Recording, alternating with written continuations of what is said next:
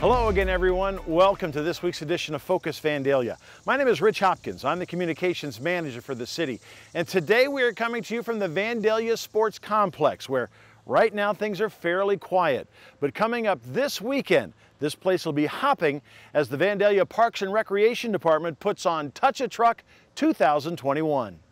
It's every kid's dream, the chance to see what it feels like to climb behind the wheel of a big truck. This coming Saturday, kids of all ages will have the chance to do just that during the Parks and Recreation Touch a Truck event. So our Touch a Truck is on Saturday, September 18th from 9 a.m. to noon here at the Vandalia Recreation Center.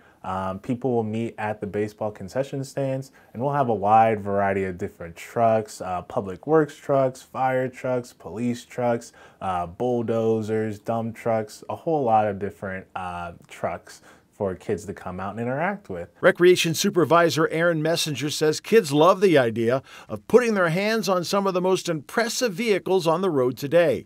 Parents enjoy the price of admission. It's totally free, and you can drop in anytime from the 9 to 12 time period. Vandalia's Touch a Truck has been an annual tradition now for several years and has steadily grown in popularity.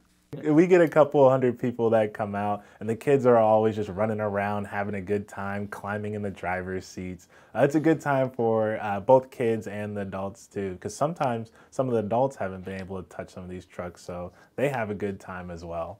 Now, if you want to come out to the Touch a Truck this weekend, your best bet is to get here early. Things open up at 9 o'clock, and the Touch a Truck happens all the way up till noon. That's going to do it for this edition of Focus Vandalia. I'm Rich Hopkins. Thanks for watching, and we'll see you next time.